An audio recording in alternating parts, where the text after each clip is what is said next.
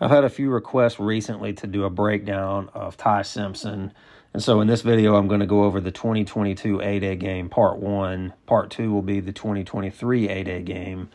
I've only chosen these two games because I think the small sample size we got last year in mop-up duty is not really going to give us much of an indication of what he's capable of. Even though the A-Day game is very controlled and the quarterback can't be hit, I think it's live action that has a lot more valuable insight.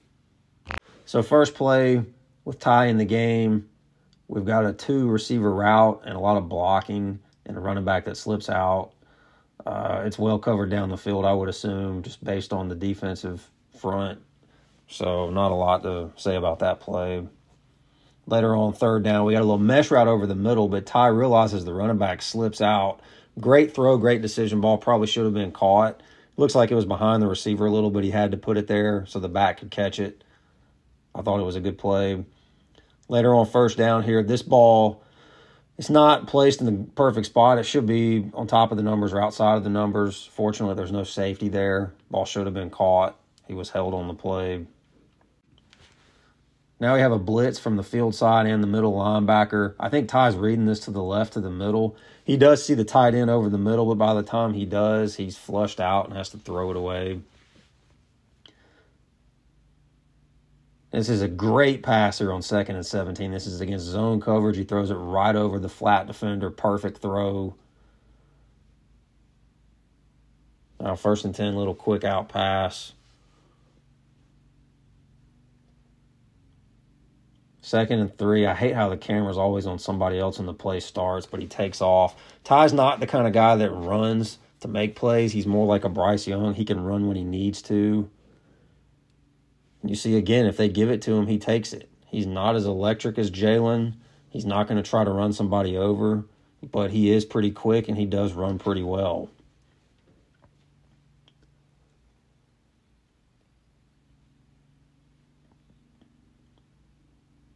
Second and 2, again, Ty takes off and runs.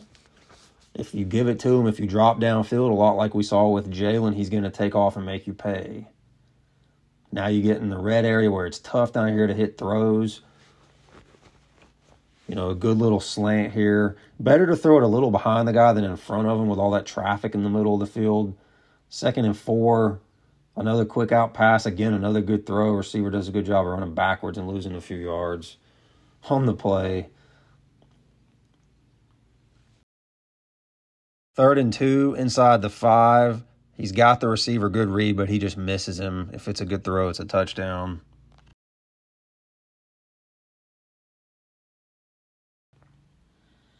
Then we come out here with another bootleg on the next drive. Ball's just thrown away.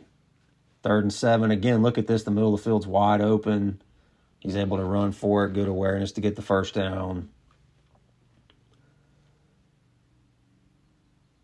Next play, play action play. Here's the deal with the spring game. You know, does he get out in a real game? It's possible. Good awareness, getting the running back lined up on this play.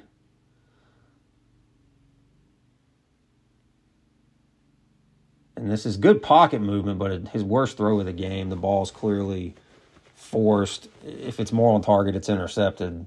I don't like the decision here. 3rd and 16. Defender just whoops the guy blocking him. Quick sack.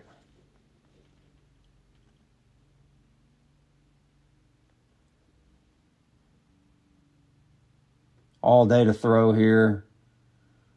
You know, I'm not crazy about this throw. The receiver's covered high and low, and the throw's off. It's just kind of like he chucks it down the field. 3rd and 7. This was just miscommunication here. I don't have any other explanation than that. 4th and 7, sorry. This ball should have been caught for the first down. It's stripped. I don't remember if this stayed a fumble or not, but good throw.